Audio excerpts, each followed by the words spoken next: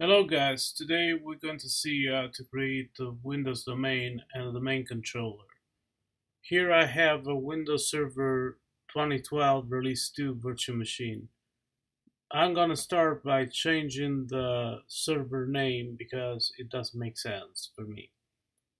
I'm going to change it to DC, and while I'm doing that I'm going to change the adapter settings and I'm going to set up a static IP address for my server. So now I need to find the TCP IP properties here for the connection, and especially TCP IP version 4. Oh, this is the wrong window, sorry. We need to choose properties. Okay, so I'm going to set up a static IP address as follows here. Okay. That being done, we can close here the window and go back to our server. And now we can actually restart to apply the new settings. It's gonna take a second. Okay, we're ready to go back in. And at this point, we can start adding new features to our server. I'm sorry, but I'm waiting for the server manager to start. And here it is.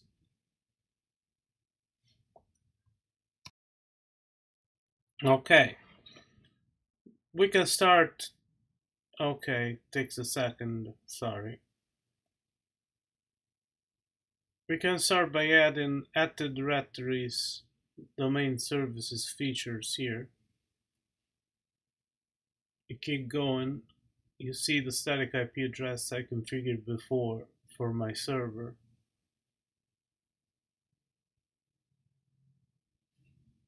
You start hitting next, and we choose add to directory domain services. We click add features, and we next our way through the following screens here until we can click install. Here we're shown a summary of the features that are going to be installed in our server. Of course, this is going to take a while, so bear with me for a second. All right. Okay. At this point, we can add a new domain. So we go to add a new forest, and we're going to call it akin.testlab, because that's what I'm doing here. I'm creating a hacking test lab. I'm going to add a strong password here.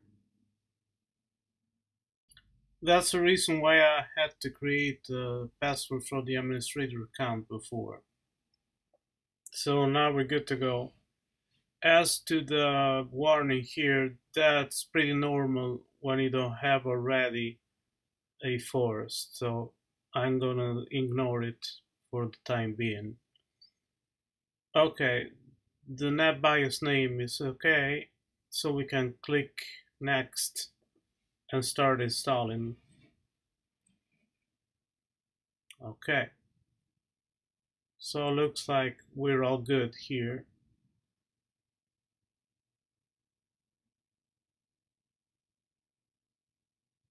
And the installation is going to go on. At this point, we can finally click install and get it started.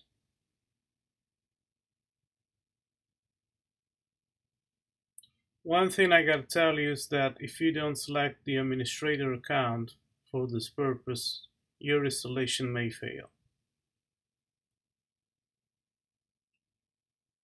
So if you bear with me for a second, we're going to create this domain controller on this virtual server.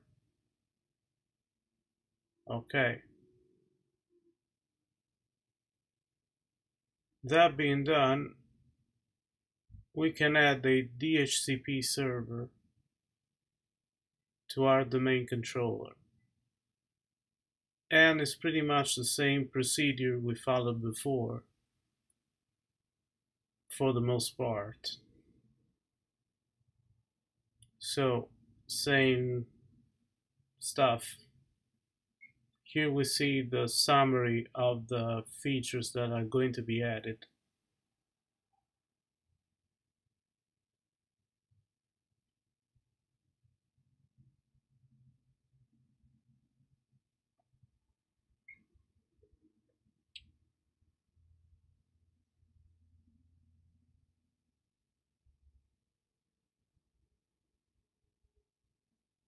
Okay, we're good to go. At this point, we need to complete our DHCP configuration. And here, we need to change credentials and use the administrator account.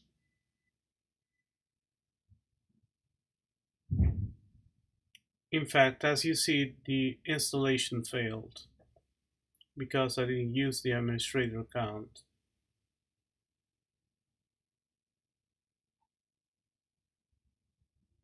So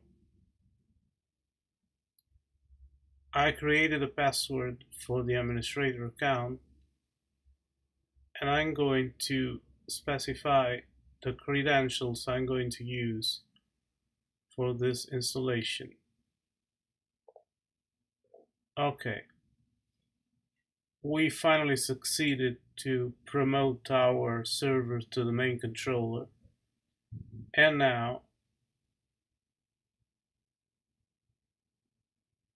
we can create a scope. Okay. We go to new scope and we call it hacking. Here we can set up our DHCP pool, so the IP addresses we want to use. So I'm going to use 10-ish IP addresses pretty much. Not a huge number. One thing you need to be careful here is that when it says use the following DNS server, it does have to be localhost, otherwise it won't work.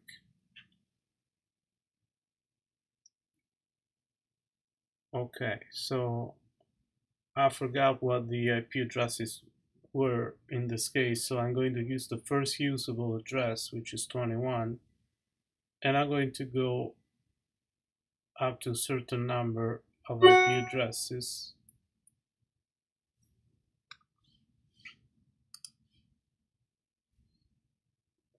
I'm going to have this subnet mask, a classless subnet mask, of course.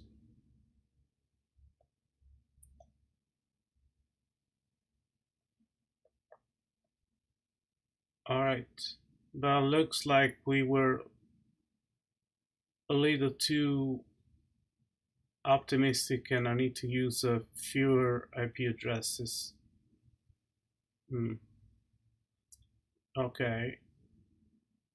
Okay, so are we going to use 9 IP addresses here? Okay, that'll work. And so we next our way until we can hit finish to complete this setup here.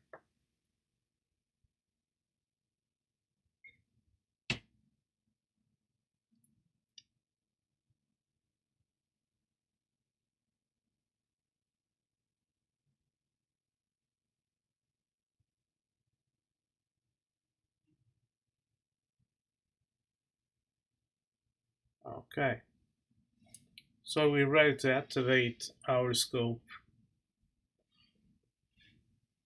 So we're pretty much done here. Only thing we need to double check here, and we see that we don't have any IP assigned yet, but we have our address pool. So this is kind of a summary of our DHCP settings. Okay, all our settings look good. Now it's time to add our client running Windows 7 to the domain. Good, so now we go to change settings.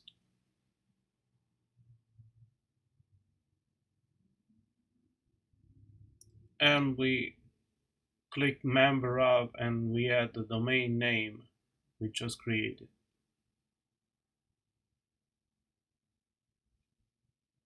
And it's going to take a second.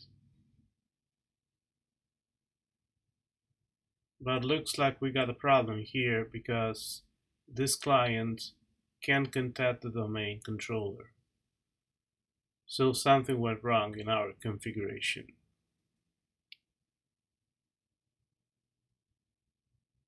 Okay, so I need to investigate, and guess what? I didn't create a static IP address on this client. So without that, we can contact our domain controller. So I'm going to assign it the first usable IP address from the DHCP pool we created before.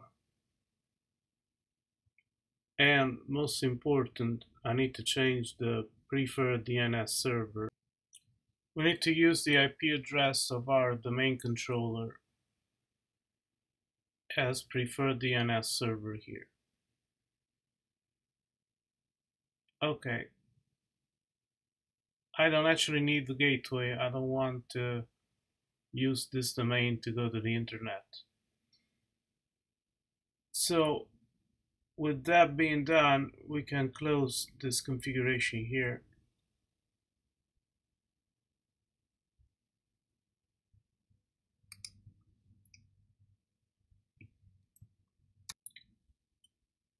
Good, so now we can try to add again our client to the domain we just created. So let's go again with member of domain and add here hacking.testlab. Okay, this time it looks like we're on the right track. So I'm going to add the credentials for the domain, and in this case I'm going to use an administrator account I created on the server.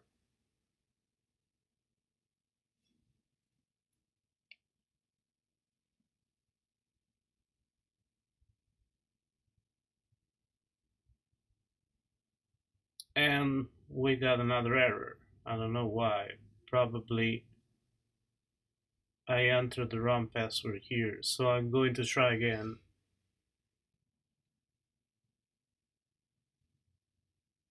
Okay, so let's repeat the whole process here and re-enter our credentials for the domain.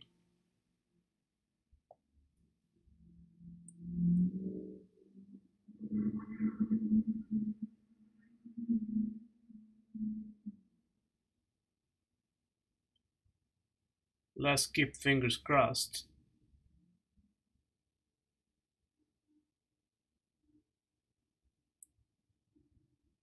And yay, we got it.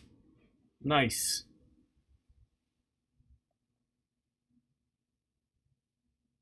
Okay, of course I need to restart the computer to apply the settings we just changed.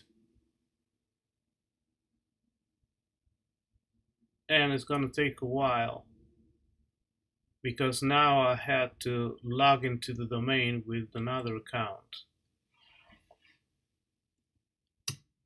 Okay, another check on our server and the domain controller looks good. These are our DHCP settings, and now we're going to add finally the client to the domain, and I'm logging into my new domain with another user account. Of course, Windows needs to prepare the user account from scratch, and that's the reason why it takes so long. So bear with me for a second, please.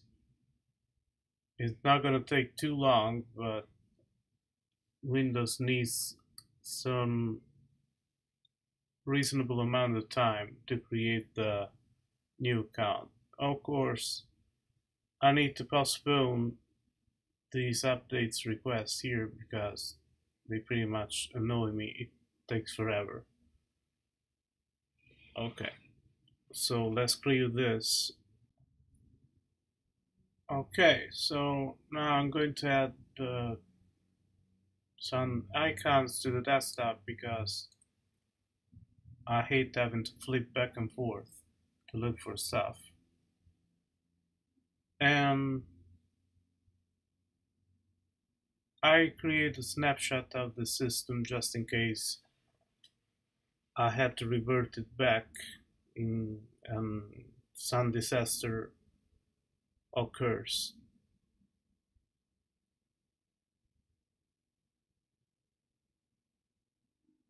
Let's double check a couple of things here, and of course we need the password to check the network configuration. So I'm going to add the administrator credentials here. Alright, so if we check our network settings, we see we're now a member of the domain. Okay, like you see, I didn't add the network share yet, but we're a member of the domain and that's what we cared about. And our domain controller works fine. So that's all for today, guys, and I hope you enjoyed the video and that helps you out create this specific domain controller with Windows Server 2012. Have a good one. Bye bye.